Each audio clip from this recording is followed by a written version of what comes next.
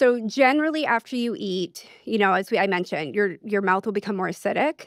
After about 20 to 30 minutes, your saliva will naturally start to buffer. So it will start to rise and raise the pH up. I like to see us eating more on a schedule. So generally every 2 hours or so is when we'll get full optimal remineralization. The issue is we are a society on the go and we're grabbing crackers and chips and granola bars and we're eating and nibbling and sipping on frappuccinos. So we never allow that remineralization to take its full effect.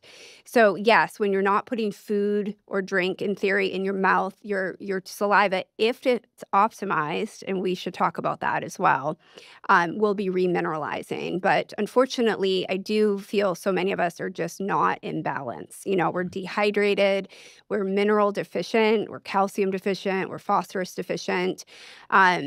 And we're mouth breathing, so the pH is changing just from mouth breathing can make the mouth more acidic. And so there's a lot of factors at play, but in theory, if I can make one suggestion to someone out there who might be struggling with cavities, I want to know not only what are you eating, but how frequently are you eating it?